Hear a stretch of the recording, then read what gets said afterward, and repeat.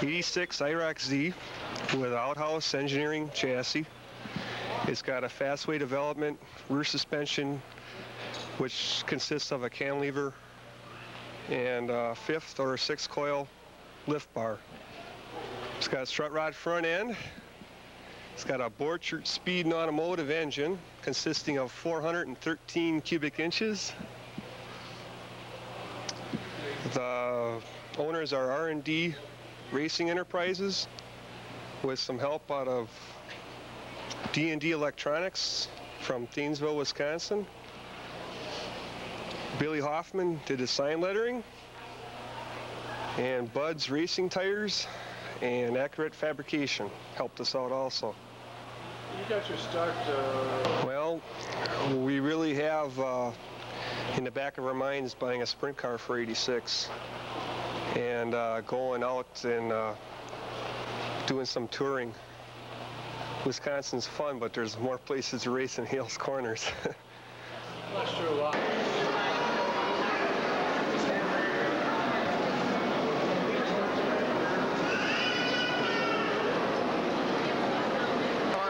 Moderately fast the last couple of years, but cars are getting so much faster and cars are so much more competitive, along with drivers spending a lot more money. Sponsor-wise, there's a lot more input into the game.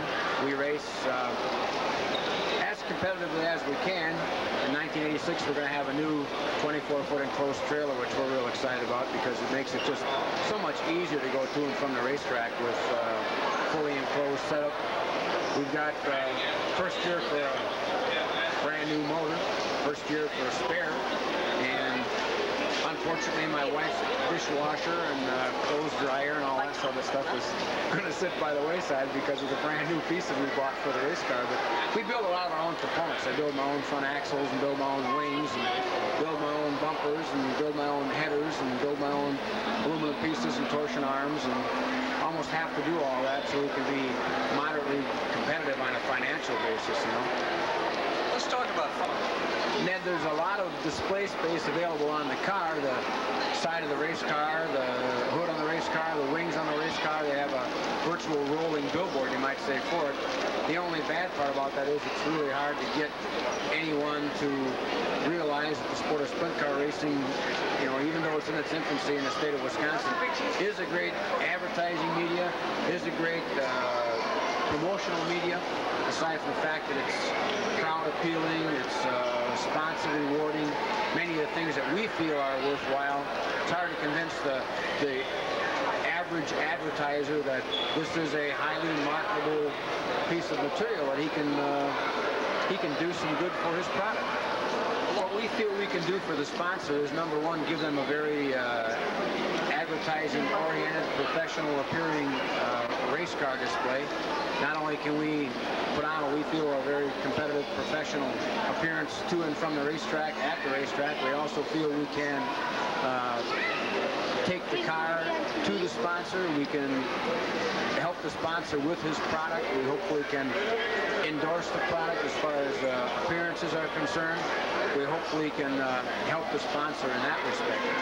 Who's with you in that role? Well, I'm probably one of the older sprint car racers, along with Bob Roble and Dickie Coburn. We've been around the most racing with each other.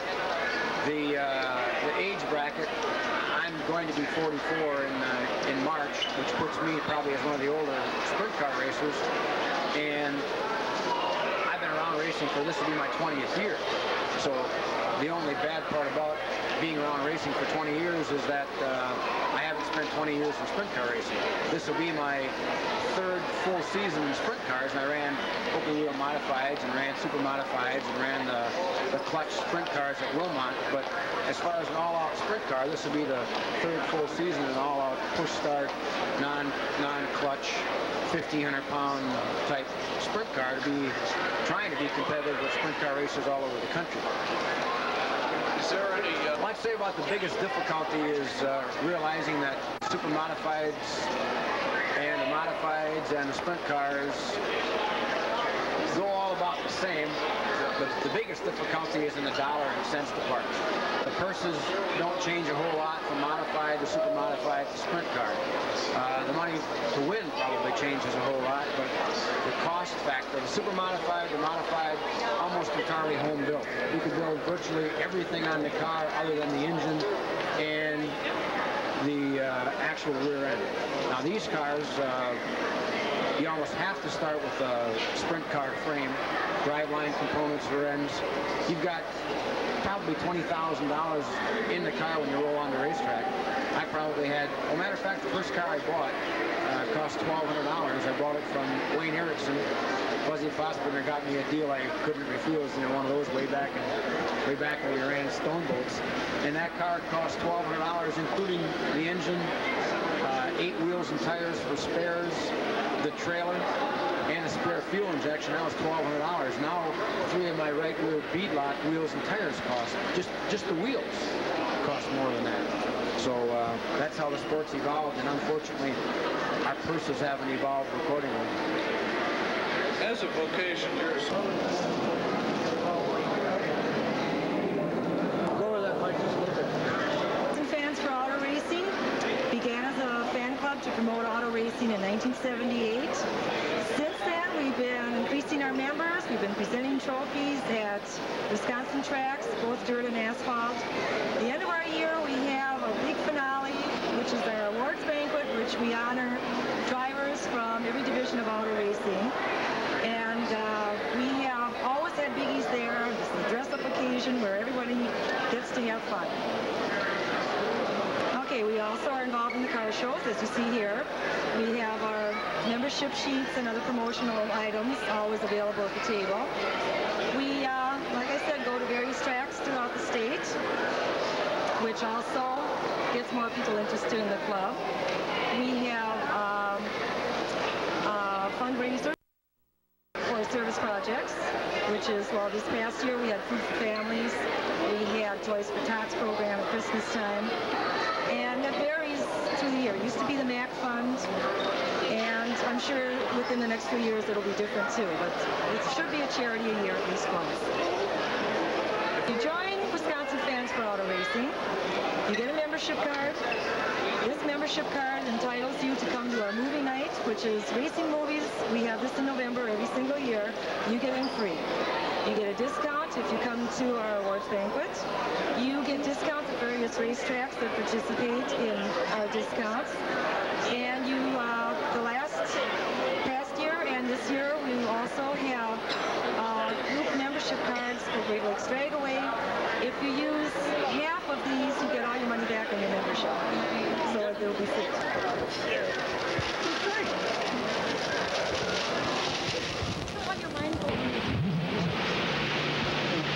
What we're going to talk about is, first thing I'll ask you, just talk about your race car. What it is, where you race it, a little bit, you know, who built it, da-da-da-da. Just a whole bunch of general racer shit. The whole thing. So you just want me to come out and say all this stuff, or what? No, I'm going to ask you a question. Oh, you're going to ask me.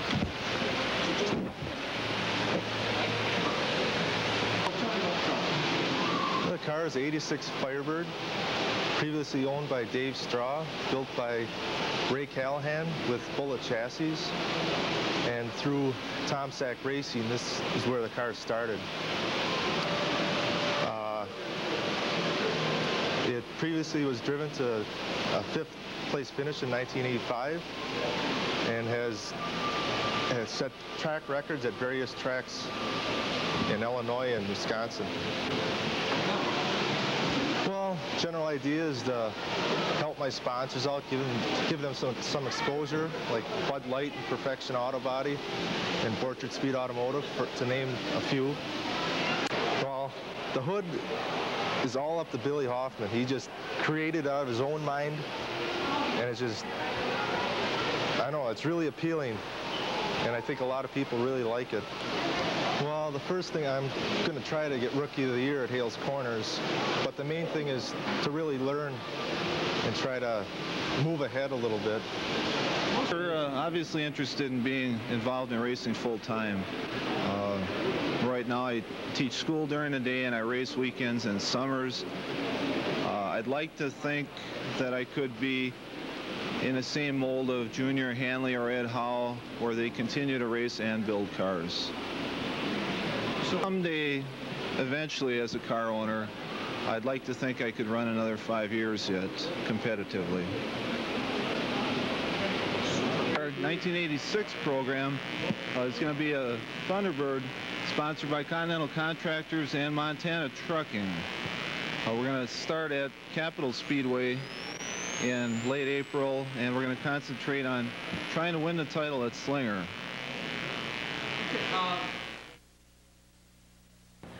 Not here in the bookman. She called me. Okay. We have here is the 76 Chevelle S3. Racing at Hales Corner Speedway every Saturday night. Car's owned by Gary Moore, driven by myself and Dan Heaton. This car was built specifically to try to win the track championship this year. Quite a few sponsors on the car, mainly Central Services, which is Gary Moore's company. It's also sponsored by Nickerson Engineering, Tom Ziering Race Cars, Weber Automotive, Dave Gittens Videos, Weber Brothers Photos, Superstar